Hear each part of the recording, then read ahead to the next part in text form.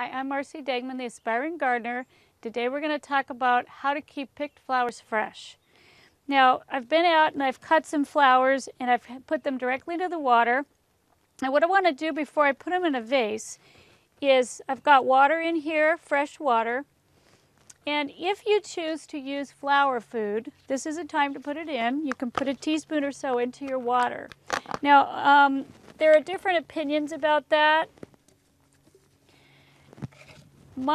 Probably the strongest opinion I have is that you change your water often. In fact, I always change it every day. I think bacteria is probably the worst enemy, and that's far worse than forgetting your food.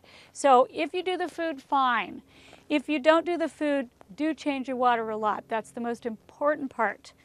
Now, before you put the plants into the vase, you want to take away any foliage that's going to be under the water that's going to have the chance to rot and cause bacteria.